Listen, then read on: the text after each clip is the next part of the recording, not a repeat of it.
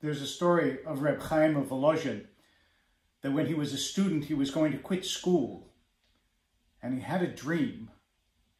And in the dream, an angel was holding a stack of books. And Reb Chaim in his dream said, "Whose books are those?" And the angel said, "They're yours, if you have the courage to write them." Chekhov, the great Russian writer, was 26 when a letter came to him from Grigorovich, a literary critic who said, "Stop wasting your life. You're a genius. Go write."